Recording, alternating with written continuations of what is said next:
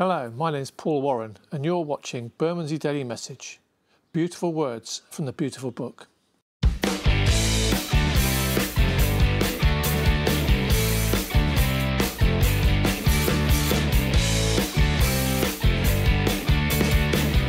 There's a programme currently being shown on the BBC called Repair Shop. It works like this. People take along a broken but precious item to the repair shop, and the experts there are able to fix it up, to restore it, to make it like brand new again. And people are so pleased when they get their items returned to them in as new condition. It's a great show. Now, when I like to fix things myself, I come out here to my garage. There's all sorts of tools and different bits of apparatus here that I use. I'm currently restoring an old 1960 motorbike. You can just see the engine here by the side of me. It's a hobby I love doing, repairing things, making them as new again. But you know, there's some things that we can't actually fix.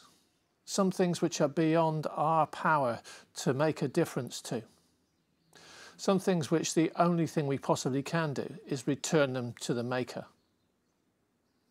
Well, what I'm thinking about here is our situation before God, our relationship with God that we so often break up. We get it wrong, we stray away from Him, we try to do things in our own strength, and there's nothing we can do to restore that broken relationship. All we can do is return to the Maker. All we can do is to come back to Him. And that's what Easter has been all about. It's been about that rescue, that restoration that only God can bring. Only through Jesus and His death and His resurrection can we be restored into the relationship which God wants for us.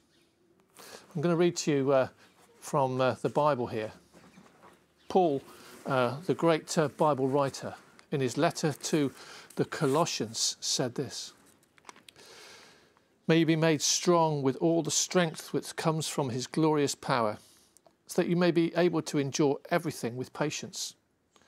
And with joy give thanks to the Father, who has made you fit to have a share of what God has reserved for His people in the kingdom of light.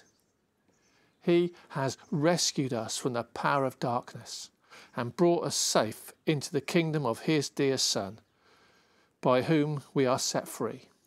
That is, our sins are forgiven." It is through Him that our sins are forgiven. It's not what we do, it's what He has already done.